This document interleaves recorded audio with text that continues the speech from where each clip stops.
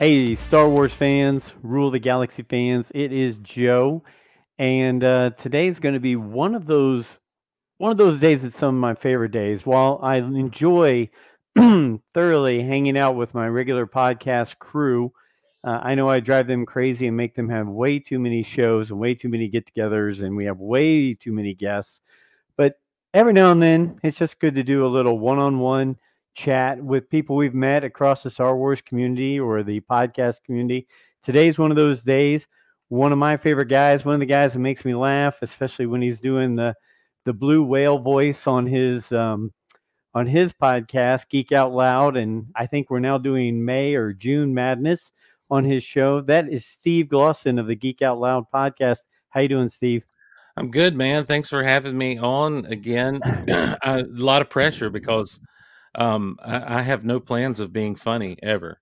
So I don't. I mean, like that's the problem sometimes when you get a reputation for he's so funny. Like I could come in and say something serious, like, well, my cat died, and everyone's like, oh, he's so funny.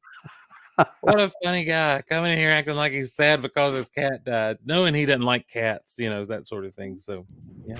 Yeah, no, I get you. I get you. There is a lot of pressure. There's pressure on all of it. Being the host of a show, there's pressure. Being the guy who edits a show, that's pressure. Trying to make it sound somewhat professional, even though it's just people talking into the internet here.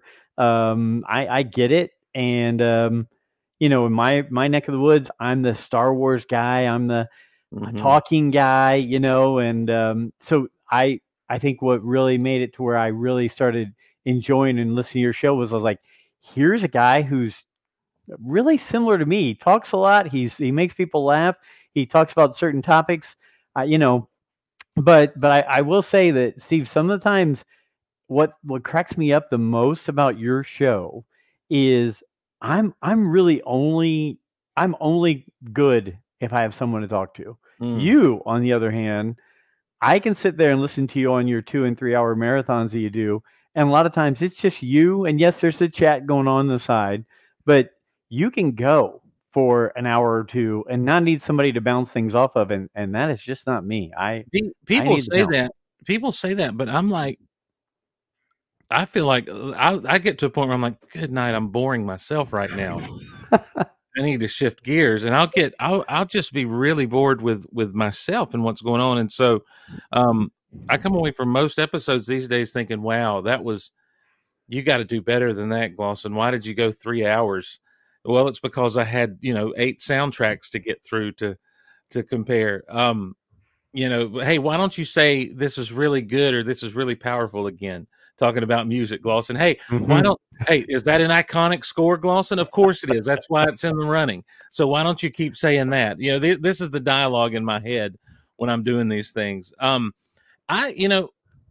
me, I had no one to podcast with when I started Geek Out Loud. Like there was just me in the community, and I was, I was kind of raised at the feet of, well, my dad's a pastor, and so there's, he's having to 3 or 4 times a week, and some since, every day, every night, do a basically an extemporaneous speech, for 30 to 45 minutes.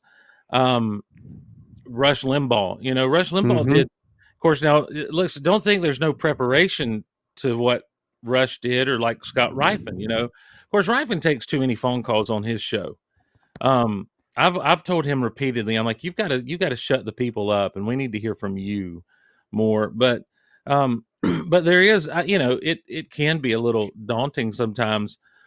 It is, and it is more fun when other people are there. Like I think that's the thing that I've realized over the course of years is when there is someone that, even if they're not really great on the mic, it's still interesting to try to draw something out of them, and get something there. But then when you've got someone that you just have the chemistry with, that you can just flow back and forth with, that's when it's fun.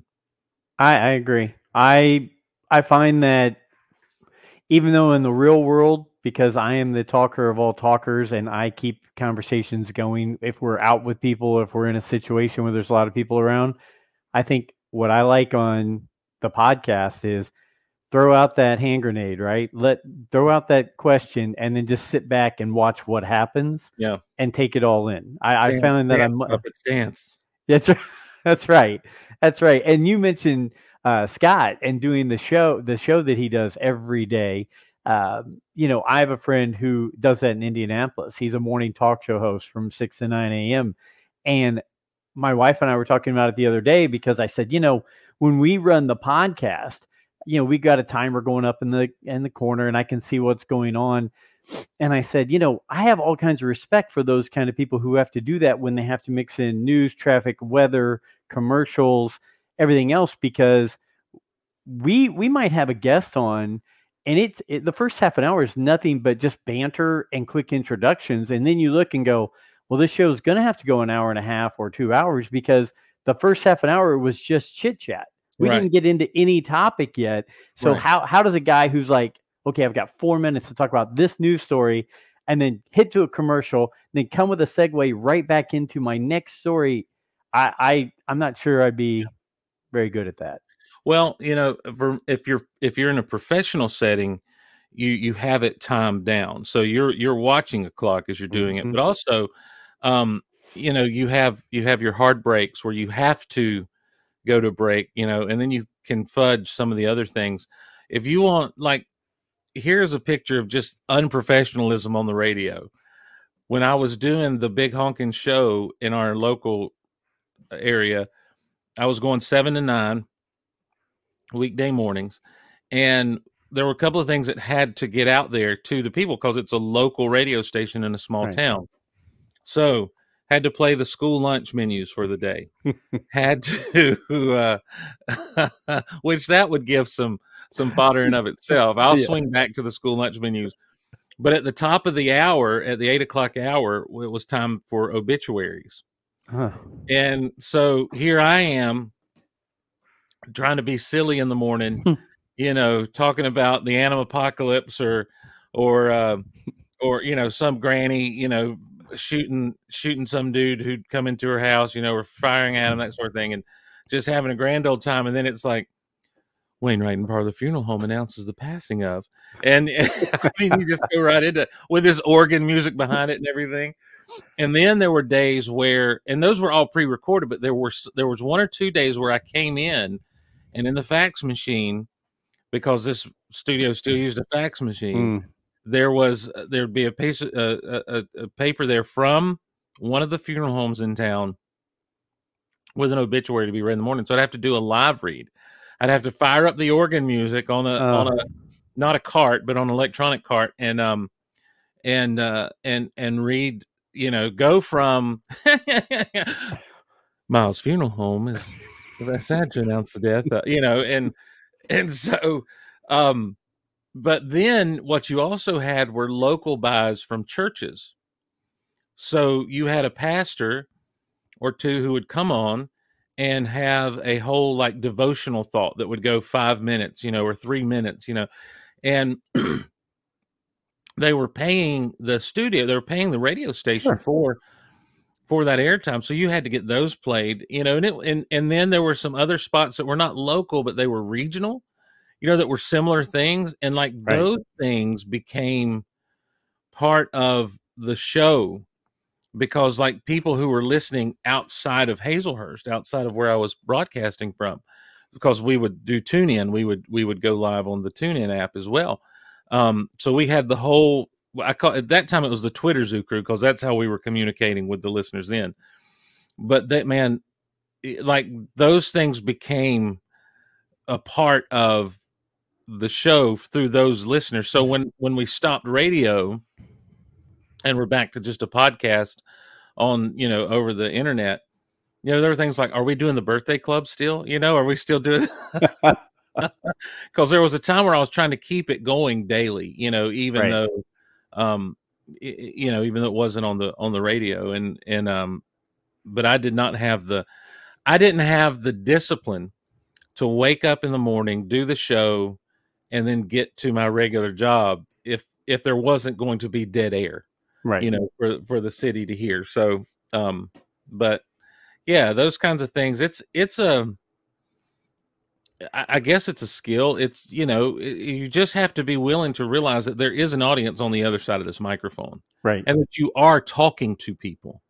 And I think that that's the one thing that some people, you know, forget when they fire up a microphone for the first time. It's like they suddenly change, you know, and it's like this communicating that they're always able to do when the mic is on. They can't do it anymore. And like I say, I have the advantage of being raised, Sure. you know, in an environment where extemporaneous speaking is the rule of the day. But yeah, it's to me though, it is fun when you've got people to bounce off of. You know, my son is he's in the entertainment industry, and he will constantly, he calls himself like one shot Joey, because he'll say, "Hey, Pop, I need you to, I'm gonna riff on this and do a quick video that I'm gonna post on a Twitter or Instagram or whatever. I need you to hold the camera right here, just at this angle, sweep in. I'm gonna record this, and boom, boom. You know, we're gonna get in, we're gonna get out." And so he just, he knows to hit his mark. He knows, boom, boom, right into Right. it. And you're right. You don't think about it as being professional. You think it's just some natural thing. But when he started first having me involved with him with Rule of the Galaxy, when he started it up in January of 2020, he was like, "Hey, come on, be my co-host. Let's do this." And I was going into radio, Joe. You know, I would be like, Right. "Hey, Joey, now we're going to talk about Rule of the Galaxy. And we're going to," you know, and he was like, Dad, no, just talk like you're having a conversation with the person on the other end of the microphone." Yeah. And I said, "Really?" And so ever since then, even when we do something live on YouTube, when we do something live, I've just realized, you know what, I'm, even though I'm seeing me and another person there, really there's other people basically sitting right behind it that I'm just talking to them. Yeah. And it does become very much more relaxed. He's been doing some reads for TV shows and movies recently. Oh, cool. And so in the old days, obviously, you'd have to sit there at paper and look back and forth with the person, right? And do the reads. Now he will send me a link. Let's say hop on Zoom or hop on StreamYard. I will sit here with his script on one screen, and with him on the other screen, he'll say, "You're reading one, two, you're reading those three parts. I'm reading this guy." And I will sit here with, just like you and I are doing, and I will literally be looking at this screen, reading the parts, then watch him read his parts and go back. It's amazing. I've always wanted to be in the entertainment industry. I was a radio DJ back when he was first born. I was on the ESPN station. I called them and I was like, "I can do this." And they said, "Well, you think you can do this? Come in and do it." This is 30 years ago. And they put me on the air. The guy hosted it. I was his co-host. I did it for like a year and a half. Oh, so you were doing like sports talk on an ESPN? Yeah, yeah. So I had to do that. And there were days where he missed, or there were days where he'd be like, "Hey, I have an interview at noon. I can't make it. Can you call this guy and record the interview?" And I'd say, "Sure." And I would go do that. And that's where the Radio Joe came in, because I'd be like, "Hey, you're listening to WJER," you know, and that's not me at all, but you get into that mentality. Right. You think that's what you have to do. Yeah, you think you have to do it. But so back then I was like, I can do this. And then kids got in the way, jobs got in the way. I said, I kind of got away from it. But then, as Joey said, get back into this podcast. Right now, for me to sit here with either you or guests or whatever, that feels as natural to me as having a conversation with family members or friends. Sure. It's very weird. Yeah. Well, that's how it has to be. And I think that when, I don't know, there's been a whole movement in the podcast arena, especially when it comes to entertainment podcast, done by people who aren't necessarily in the business. You know, you've got the entertainment podcasts that were started by the various stars of shows, or, you know, personalities that were already out there. But when it's the peons like you and I, you know, who are just jumping into this stuff, there's been this whole kind of shift where it becomes there's a dual purpose in it for a lot of people. I think on one hand, they just like to talk about the stuff, but on the other hand, they suddenly get an interview or they get reached out to by someone's publicity, and suddenly the access bug starts kind of lighting up, in their brain, and it becomes all about access, and they want access to the next premiere. They're hoping for access to the next star up the ladder, and and then what happens, because they want that access, they start towing the line of a certain narrative, and that narrative then is, whatever they think the studio wants them to say, they'll say and they'll do. And I'm I've been guilty of that with one show that I did with Derek, and it was the Terminator show. That was the Skynext. It was the Terminator it was our reaction show to Terminator: The Sarah Connor Chronicles. And I think, without realizing it, what was happening then was I was kind of being put in a position where we were wanting to kind of start to be the TV and film sci-fi people, because we had such success with the Smallville show. Derek did, and I was fortunate enough to be brought on with that. And then as we were doing Sarah Connor, it was really interesting, because we started out, and I'm telling you what, I was bored out of my gourd doing that show. But we were trying to be very straight about it. We were trying to just kind of, here's what we think, here's our, and I made some pretty bold statements as far as how well written the show was. And I do think it was a very well written show back in the day. I think when you start delving into time travel and issues like that, it can get tricky. But I do think, for what was happening on that show, it was a very well written sci-fi show. And then next thing we know, Brian Austin Green's reaching out to us because they listened and that sort of thing. That's great. That's wonderful. But that show became actually fun and entertaining when we dropped all the pretense and started going off on our tangents, having a good time with things, having some in jokes.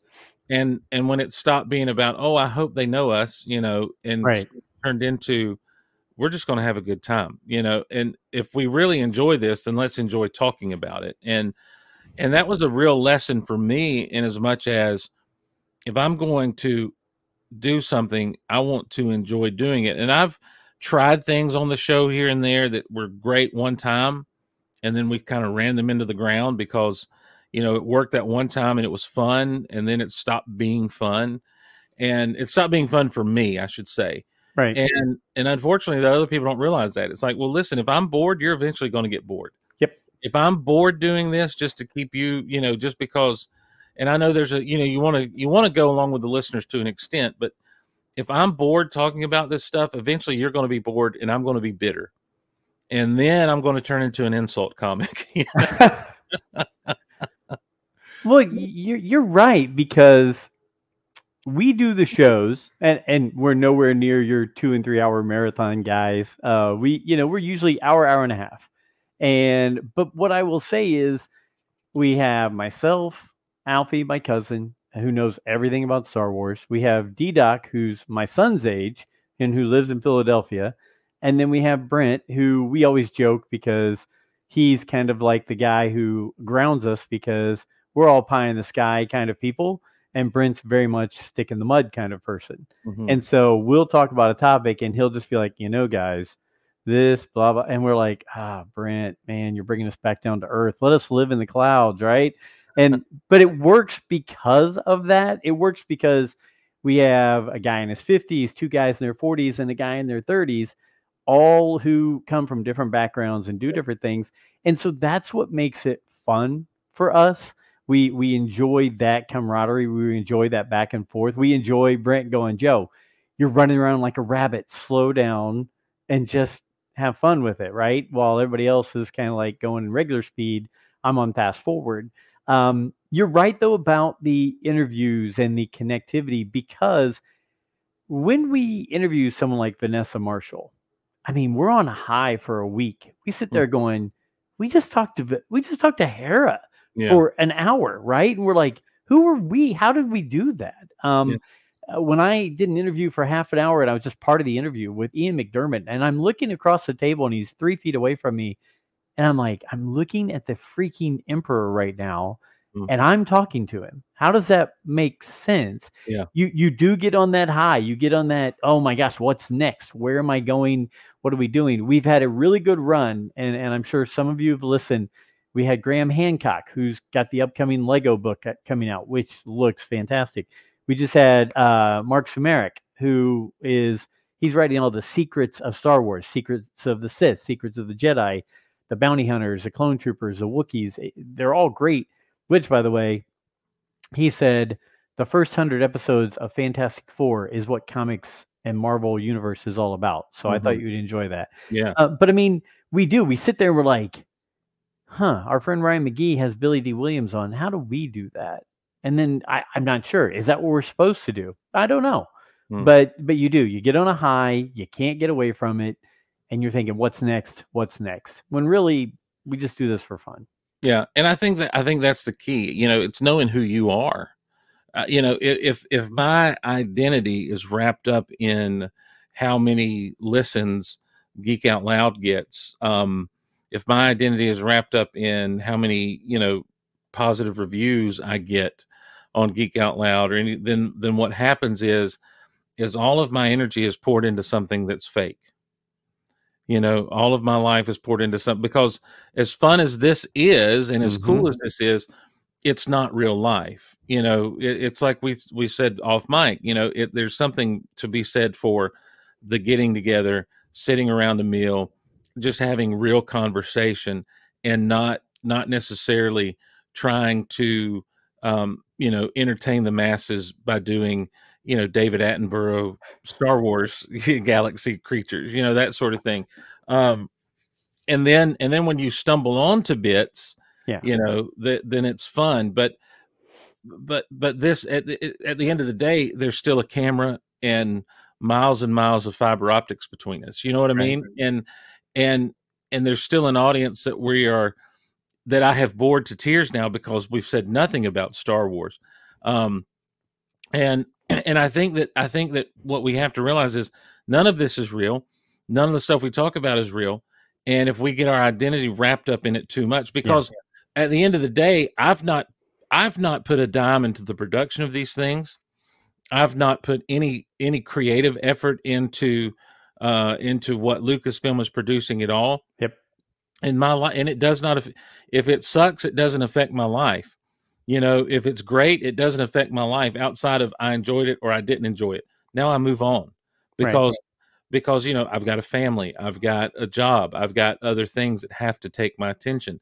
And I think when we can get those things in the proper perspective, then when we're having a conversation with someone like Vanessa Marshall, you realize, well, this is just another human being, and she has a little bit more stake in the game than I do. But what I love about her is she gets it. It's like she's one of us, and so you can sit there and talk the geeky stuff and have a good conversation with her, and just be a person. And I think that that's kind of the thing that, again, that has frustrated me a little bit about some of fandom, is people have stopped being people. They've started being, very much like, almost like militant about things. And it's really, it's a strange phenomenon, really, because it's pop culture, And I guess back in the day, metalheads didn't like disco fans, and and certain pop culture facets, had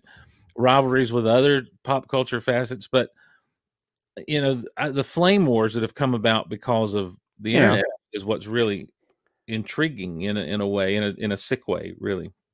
Real quick, am I sounding okay? You get any feedback or echo or No, anything? you sound great. Am I echoing over on your end? No, I just wanted to make sure we didn't check or talk about that before we started, so I thought I would throw that in there.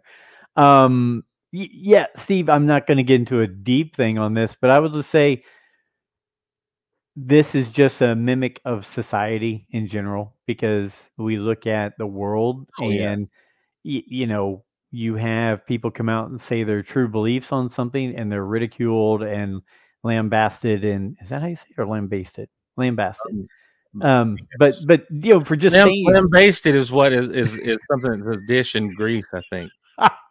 Yes, there's a lambasting class if you take a trip to Greece. But so it just, it's trickled itself down to where people used to say, well, politics and religion, we're going to get that heated about it, and everything else is just fun. Your team, Right. your hobby, and now it's trickled down to all that. So it's the same way. And I will tell you, there are some super sweet, great people that I've met in this industry, in this world that we're in right here in the community, that I love interacting with. I love talking to, but they are completely. If Lucasfilm puts something out, the first thing they do is throw a parade, say how much they love it, and then basically sit there and go, "Oh no, by the way, look at this box of swag that they sent me." Right, Yeah. and we joke about it here because we're like, "Man, I feel like we do a pretty good podcast." I'm not seeing that now. I say that, and the people at Inside Editions sent me Oh this, no, that's nice. which is I read through most of it the other day, and then I skimmed through the rest of it. What is that now? This is Inside Editions Return of the Jedi Visual Archive. Steve, Wow. there's so many little insights. I love that cover. Oh, the cover's great. And then like they've got pages where, as you can see, fold outs of I things. recognize that artwork. Yeah. Wow. Oh yeah. So I mean, we sit there and I'm like, wait a minute, John Jackson Miller's people sent me a book to read? That's awesome. Yeah. Oh, the Yeah. visual guide for Return of the Jedi. That's incredible. So I'm joking about them, but I'll take the free stuff. Let's Sure. discuss Yeah. those. Yeah. Yeah. I mean, But at the same time, are you expected to review? Or you expect? That's kind of the thing. It's like, yeah. what is now expected of you because you receive that? And if there's nothing expected, it's just kind of a, hey, if you want to talk about this, great. If you don't, that's fine too. Then wonderful. But outside of that, listen.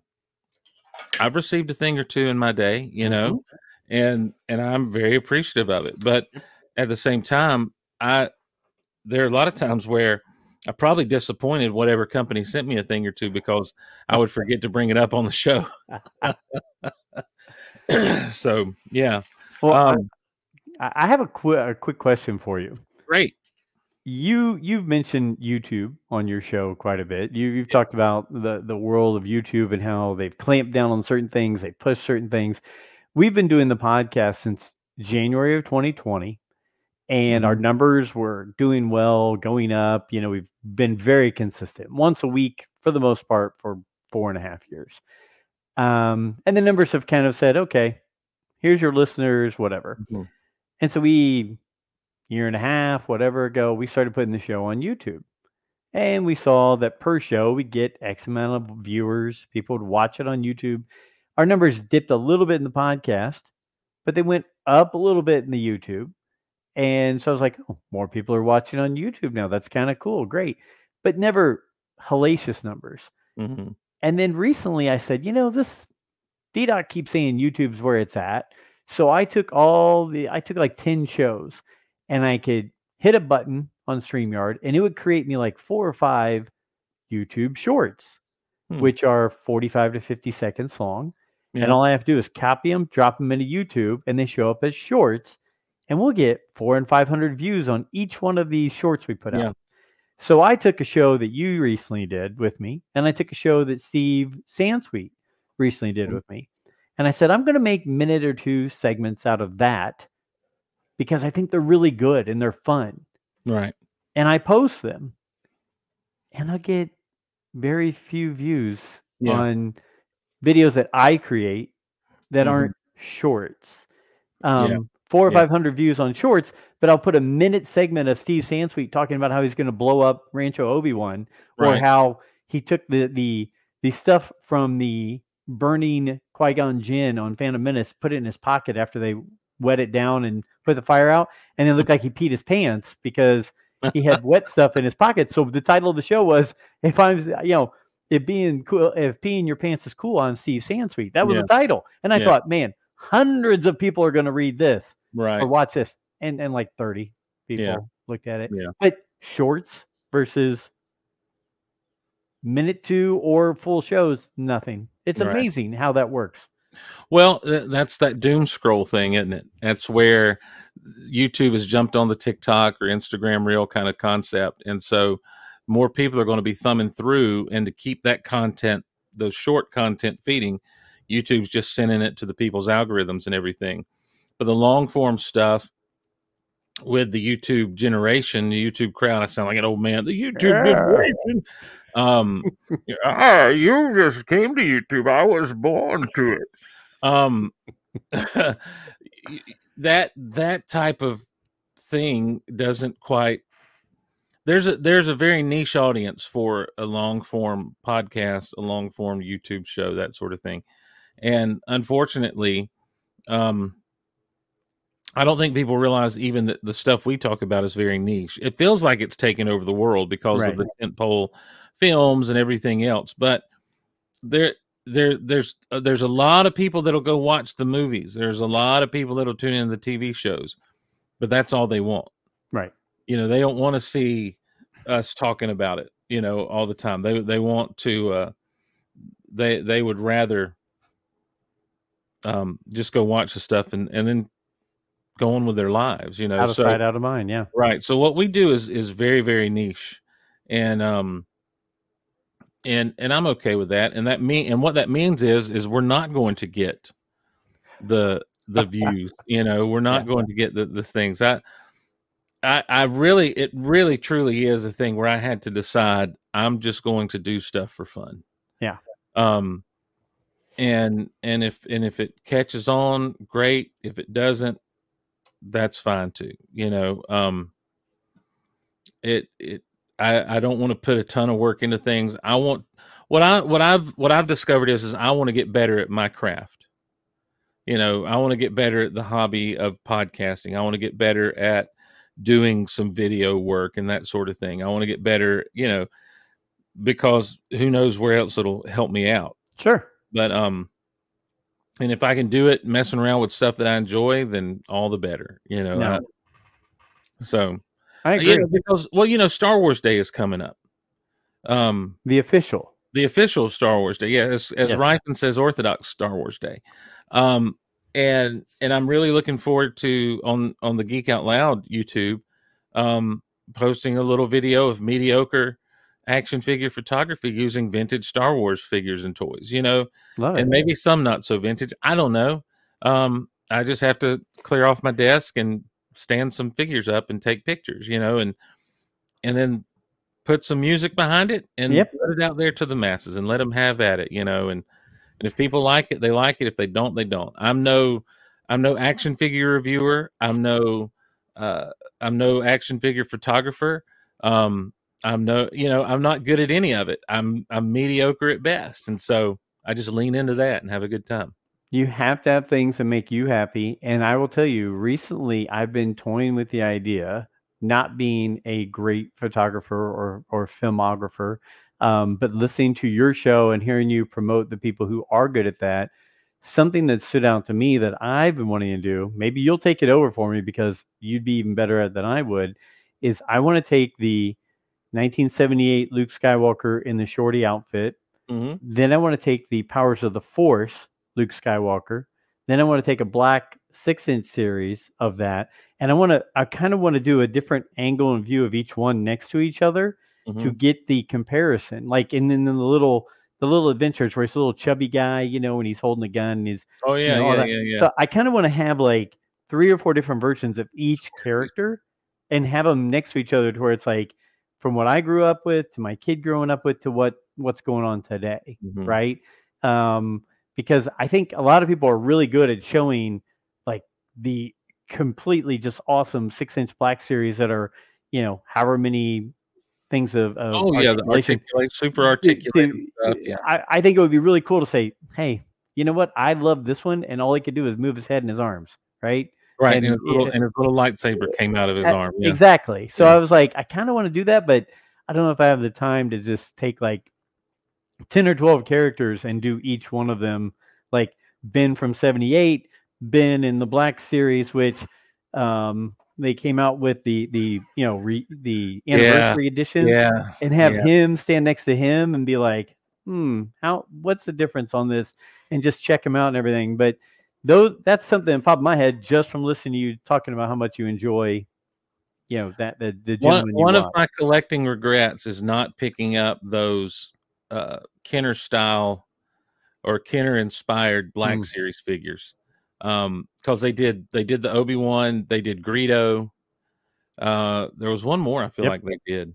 There were a couple they did, I thought, and I really regret not grabbing those, because those really scratched an itch that I didn't know I had. I think in this format right here, well, I know they're doing it now because like I bought the Empire Leia in the Hoth outfit. I bought the Empire Lando in the blue cape, and they were doing them like this. I missed the Star Wars one, so I went back and bought the Luke, the Ben, the Leia, the Darth Vader, just because this is what I grew up with. And I was like, I want to have them. I still haven't taken it out of the case, and I should, because he looks really cool. But yeah, those, I think the ones on that card stock really appeal to me more than the ones that are in the box. Well, yeah, and that was Hasbro's big. Listen, I don't want to give them too much credit, because people had said for years before they finally did it, just go back to the original packaging. Because it's dynamic. It is, and I'm sure it has something to do with shelf space. Those cards take up a little more room than the box does, as far as the width of it and everything. But like, you go to the vintage collection, like the vintage collection was successful initially, not because they were doing necessarily different characters and stuff on a vintage card. It was because it was on a vintage style card. And if you notice, every other attempt they've made has kind of gone by the wayside. Right. And the vintage collection lives on, because that was for people our age, for what, 6 years, 7 years, that was Star Wars figures. That was, and that's the foundation, that's the basis of it. Same thing they're doing with G.I. Joe. Hasbro, they're finding that real American hero artwork and card and putting it on the and so suddenly, for people our age, there's a nostalgia hit. And I don't know what kids are doing for toys anymore. Joe, you've got great grandchildren. Grandchildren, not great grandchildren. I'm sorry, Joe, you've got great grandchildren. What kind of toys are they playing with these days? That is a good question, and I can only give you an answer based off an 18-month-old little boy. Okay. He does not care. He likes the 12-inch Star Wars figures. Yeah. That I've got a bunch of them out of the box. The more 90s and 2000s version. Yeah, not the antique ones, but so he likes those because they're big and he can smash them against each other. Sure. He really likes the chubby little people, the ones that are those cute little play sets. The Galactic Heroes, yeah. Yes. As Lucas called them, they're squishies. They're squishies. Yes. Yeah. He freaking loves those. He will sit there and play with all of those. Honestly, to him, it's about putting things into things and taking things out of things. That's his big play thing is, oh, I've got 4 guys. Oh, they'll all fit in this. And then he opens it up and takes them all out and puts other guys in. That and race cars and race car tracks. So, because he can just set a car on it and it'll just go right down the track. Yeah. So those things catch his eye.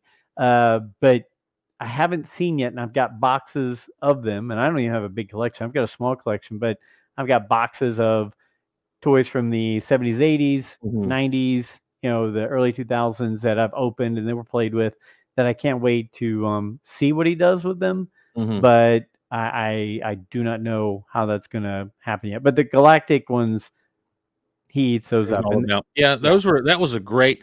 That was one of the last great ideas I think that Hasbro had. Or I guess those weren't even Hasbro; those were Play School, which may be a subsidiary of Hasbro.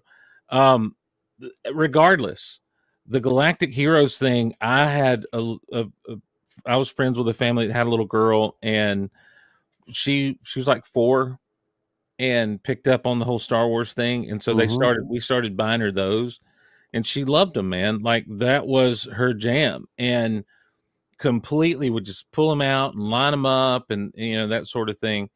And so, yeah, I think those, and then with collectors, there was overwhelming popularity because, Yep. you know, it was that got to collect them all kind of mentality with those things. But, you know, that was a great concept because it encouraged kids to play. I don't know that kids are going up and down the toy aisle and seeing a Star Wars action figure and saying, "Hey, I got to have that," because I just No. don't know that it's in their world anymore. And especially with screens and everything like that today, you know, I don't know that kids play with toys like we used to back in the day. And I'm not bemoaning that as an old man yelling at clouds. I'm saying I just think it's a fact of life. And and so I don't know. I think regardless of what some people say, insiders and everything say, I think there's a narrative they push, you know, that, well, you know, these really are successful. These really are for kids. You can't tell me that a Marvel Legends figure is marketed to kids when it's on a Right. retro card, when it's on a Spider-Man the Animated Series card, you know.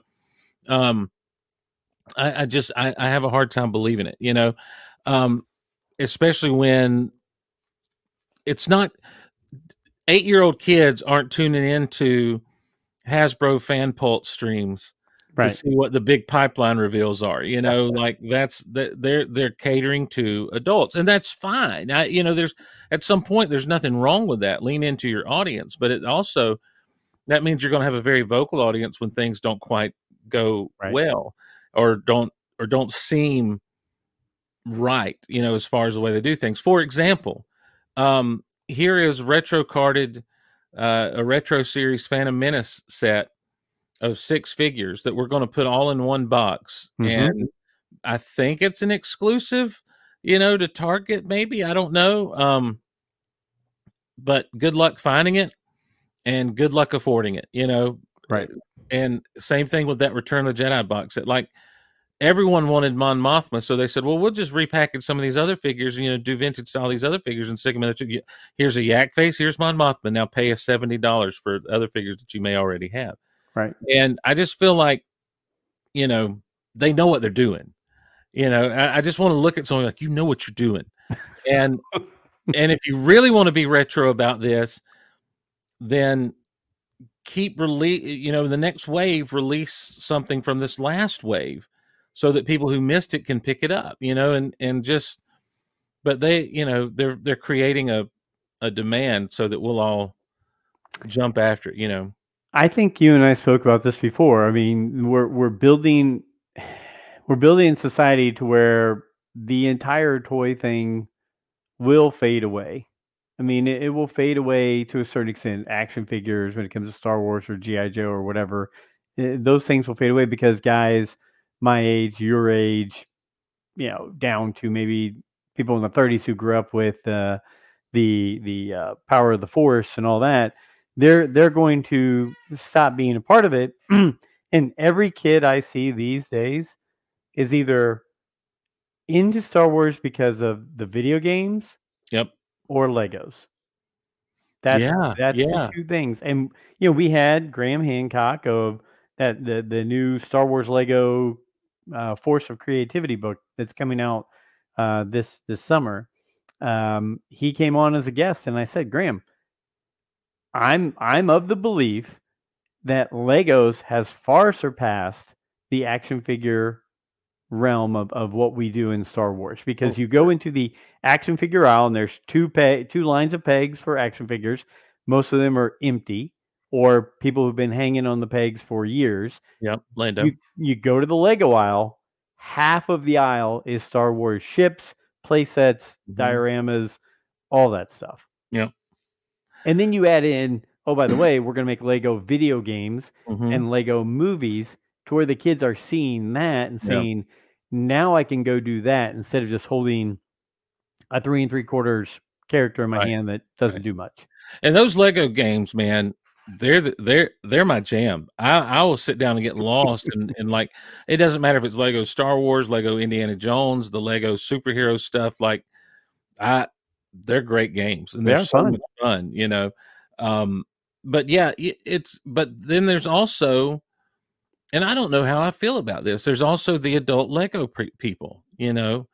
And look, I've got some Lego sets, and they're really, you know, again, it's something. In fact, during the pandemic, my wife and I put together. I'd bought for myself years before the Ewok Village set, and I had more disposable income at that point in my life, and I'd never opened it, never put it together. So during the pandemic, we, a few nights we took to sit down together and build the Ewok Village. Great fun time, and it was a good time for both of us just to hang out and do something together. And she really enjoyed it, and it is an enjoyable thing. It's kind of like a puzzle with the solution there, and and I like to sit down with a big puzzle and do a puzzle. So, but they're so expensive. Yeah. It's not a hobby I can really get into, And I was talking to Michael Mercy about something similar about our days as kids, when for me, I didn't have everything of one or two things. I might have had a lot of Star Wars and a lot of He-Man and a little less G.I. Joe and a few Transformers, but I didn't have everything of anything. And I think that, as an adult, I had to kind of come back around to that thing and be like, it's more fun to just kind of have a mixture of things, so that you don't have to have every Lego set. You don't have to have every, but the things you have, you enjoy and you appreciate more because they're yours, they're your deals. One of the first big purchases I made as a kid, I was like 10 or 11 years old, and there was a Optimus Prime that it wasn't the original Optimus Prime. It was what was called, it was a second release. It was a new version of him. Oh, what were they called? Anyhow, he had a little robot that was like the engine, and he had to be plugged into him to be able to transform Optimus. And he made a whole little fort and everything. And anyhow, it was like a $30 Transformer back in the day. Nowadays, that size Transformer would be, 60 or 70. But I put him on layaway at Walmart in our town, and I mowed grass over the course of the next few weeks and brought in $10 every week to do that. It was a great time. It was mine, So you're frozen.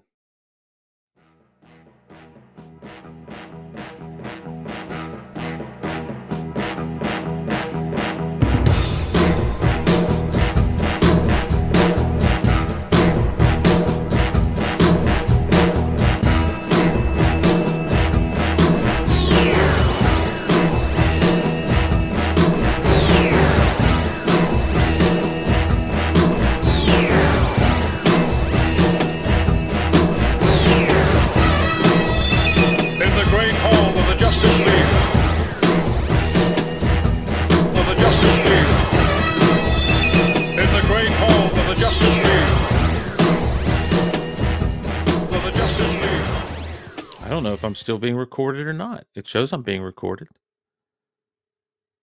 Joey Marinera is not here. So now it's just me talking, hoping that StreamYard is recording. I feel like maybe he lost power. Sometimes in Indiana, they'll lose power. It's a weird phenomenon that takes place where you hear, hey, so-and-so lost power. I guess in Georgia, where we've got like 3 nuclear plants, and that's probably why Georgia's going to be blown off the map one of these days. Not that the nuclear plants will explode. Nuclear, they're more meltdown kind of things. Now it is just me. And who knows what StreamYard is doing, ladies and gentlemen. Welcome to Rule the Galaxy. Now that Joey's not here, I really want to dig into some things with you. First of all, I want to talk to you about the Rancor. The Rancor was this incredible thing that we saw when we saw it for the first time. It was gross. It was slimy. It was scary. And Luke Skywalker beat it with a rock. Now granted, a rock and a giant gate, but still, that's one of the things I never had in my collection was the Rancor. And now you can't buy a Rancor. You might as well be buying a real Rancor because that's how expensive they are.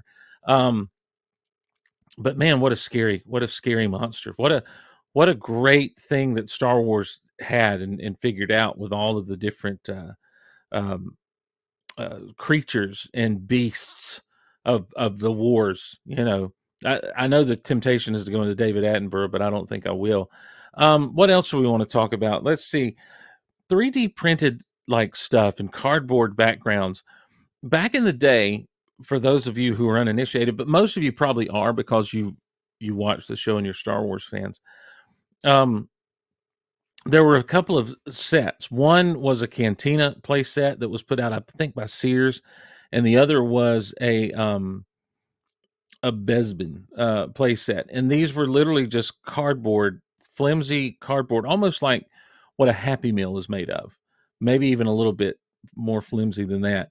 And they had images on them from the movie. So the Cantina had the image of the Cantina on there. The Bespin had, you know, Cloud City stuff on there, and there was like a whole, it folded out, it folded up and folded out, and there were figures that came with them, and that's where the blue snaggletooth came from with the Cantina thing. Anyway, nowadays there's different people who are doing great things. They're doing cardboard, like they're doing that. They're doing the cardboard dioramas, and they're, you know, I mean, look, you're going to pay someone who produces these things $35-$40 for one, but they're quality and they're fun. And I think they're made for 3 3/4 stuff. I'll pull that up real quick and see what I can find here. Just to kind of give you an idea, but it's really a neat thing. And then there are these people that are doing 3D printed stuff. And I saw a video recently of a guy who had gotten the 3D printed like Jabba palace kind of thing, not what Hasbro had done for the new stuff, but like a more in line with the vintage stuff. So Cardboard Galaxy. Oh, is he not on? Oh no. Is Cardboard Galaxy not on? Yeah, the Cardboard Galaxy on eBay has got a indoor backdrop kind of thing. He's got the Mos Eisley streets, you know, that fits in. And these are all 3 3/4 inch scaled things. Wow, I should have. But like you're looking at $28, $30, 28 for Navarro. There's a giant Death Star hangar backdrop that you can actually put the Millennium Falcon in. That'll fit with the vintage thing. Goodness gracious, Theed Palace, all kinds of stuff. Joey Marinera has now texted me. I'm still recording, as far as I know. Still recording. LOL. The Echo Base hallway. Oh, he's only got one of those left. $28. The carbon freeze chamber throne, you know, with the big window. I don't know if that window bust out, but that'd be cool if you'd make it like that. Let me see here about my internet speed. Do an Ookla test. Ookla the Muck. What y'all know about Ookla the Muck? Oh yeah, I'm still rolling strong. I'm still going strong. Internet wise. So, yeah, what y'all know about Ookla the Mock? You know, Ookla the Mock was from, he was see, they try to say that he's not, I saw somewhere where someone's like, he's not a Wookiee ripoff. He's not ripping off Chewie. But he is, and I don't think it was Bravestar. It was Thundar the Barbarian. Now, I'm going to pull up some information about Thundar the Barbarian for you. Thundar the Barbarian was on Saturday mornings. It was from 1980 to 1981. It was a Ruby. I thought it was a Hanna-Barbera production, but it says it was a Ruby Spears production. And it's a post-apocalyptic thing. And there's this whole laser sword deal that goes on with it. He's got a villain that looks, you know, is a dude in a dark mask and that sort of thing. Ookla the Muck, now look, he's a lion kind of ape thing, but he's a Wookiee. Let's be honest. So, but that's all right, because it was the time of Star Wars. You know, when you hit 1977, and you know this, I don't know why I'm saying this, I'm just filling time. When you hit 1977 and Star Wars is released and takes the world by storm, mind you, what happens is everything, just like today in entertainment, everything tries to be some version of that. So you end up with Battlestar Galactica. I know, Battlestar Galactica is its own thing. But you can't deny the Star Wars influence and the fact that the studio saw this, said, "Hey, this could be our Star Wars." So obviously took it. Now I know that the outside of being in space and having a few like dogfights with spaceships and everything, that there's the differences are not all there, or that the similarities, kind of stop there. But it can't be denied that the reason that the network went ahead and greenlit that was because of the fame of Star Wars. Buck Rogers. Now, Buck Rogers, you can say, well, Steve, Buck Rogers inspired Star Wars. Indeed, indeed. Things like Buck Rogers and Flash Gordon from way back in the day inspired George Lucas for his style of making Star Wars and the way he did. But then life is a circle. In fact, The Lion King says it's a circle of life. Buck Rogers then is greenlit, a show is greenlit. Why? Because of the popularity of Star Wars. So yeah, Thundar the Barbarian, Ukla the Mock ripping off Chewie. They've got laser swords, come on. And that's okay. It's fine. And a lot of people act like they remember it fondly. I think that's the other thing right now about the pop culture space in which we exist. I hate saying that, the pop culture space. But it's a pop culture space. The other thing about people involved in pop culture today, it's everything is like the best of all time. If it was the best, it would have lasted longer. Let me give you a perfect example. Thundar the Barbarian. People talk about, oh, I love Thundar. I love Thundar. It was the greatest. Thundar the Barbarian was awesome. Well, why did it only go 2 seasons? Why weren't you supporting it more as a child? Why didn't you watch it? There was some disconnect there. Why did Thundar the Barbarian only go 2 seasons, where in a couple of years down the road, Transformers and G.I. Joe would last almost in perpetuity? What's the deal there? What's the deal? So yeah, tell me about that. Also, when it comes to things like that, let's talk about the Silverhawks. Now, I'll be the first to tell you, Silverhawks ran like what then was like 1 season, 65 episodes. But back in the day, they were making shows for every day, like weekday shows. I enjoyed Silverhawks. I love the theme song, and I was cool with the cartoon. I recognized that it was basically Thundercats as metal birds in space. Totally got that. But I still enjoyed the show as a kid. Never had any of the toys. It wasn't something I sought out, because I think I, like others, saw Silverhawks as a little bit second rate. Great theme song, a little bit second rate. So I never cared to have any of the Silverhawks figures. Also, there wasn't a lot of articulation with those things. Their arms would come out straight, and they had wings on them, and they were vac metalized and everything, but it wasn't my jam. And I'm sorry, but here's the thing. Nowadays, everyone's like, oh, Silverhawks were the best. Silverhawks were the best. No, they weren't. They were fine. Silverhawks were fine. Mask, Mobile Armored Strike Command, that with the hard K there. I always was bothered by the fact that they tried to make it I didn't know what it was called at the time, but an acronym, and I always knew that command started with a C because of Missile Command and Commander, Death Squad Commander, from the Star Wars line. A lot of my reading I learned to do from Star Wars figures and comic books and GI action figures. I mean, obviously learned at school, but then action figures and such as you'd learn to read from. I looked away to look. Oh, here comes Joey Marineri. He's going to give us the update.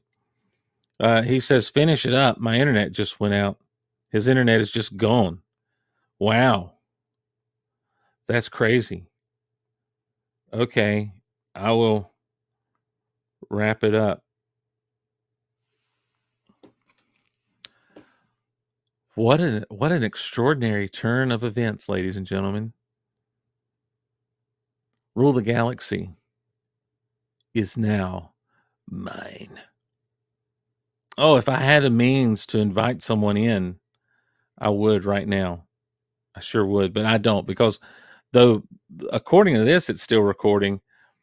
I have no control over bringing people in. How funny would it be to bring Scott Rifen in right now and do 20 minutes? I'm going to see what we can do. Rifen,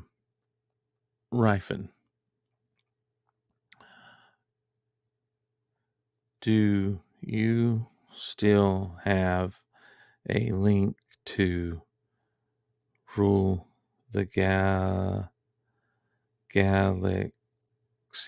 StreamYard? I couldn't bring him in, though. Dang it, I could not bring him in. Shoot. Well, okay. Excuse me. So anyhow, Silverhawks. And everyone's like, oh, Silverhawks the best. Mask is what I was talking about. Mask was cool because the toys were made by Kenner. And it was something different than Kenner had done with the Star Wars, because the figures were a little smaller, but the cars were cool, and it was really kind of leaning into that Transformers thing. And I think Mask, I'm fortunate enough to be able to reach right here and pull this out and see. I'm not sure how many seasons Mask had, but there were many episodes. So I think maybe 2 seasons of Mask. And you want to talk about a jam and theme song. Mask had it, man. And, you know, fire away. See the laser rays, fire away. Let me just see here. Let me pull up on the old Wikipedia. Mask TV series. Yeah, I think it only got 2 seasons. But again, it was daily, so it was a lot. But it was 1985. Star Wars was done, and so there you go. No problem, man. I've been talking about Thundar the Barbarian. Rule the Galaxy's mine, and there's nothing anyone can do about it. I feel like Ming the Merciless, who has taken over the world, basically. But I'm not an evil person. I always fancy myself the good guy. But I guess even the bad guys fancy themselves the good guys. Even Darth Vader. And then we brought it back. If I could have allowed someone into the studio with me, I would have completely taken this whole thing over. So we'll wrap it up.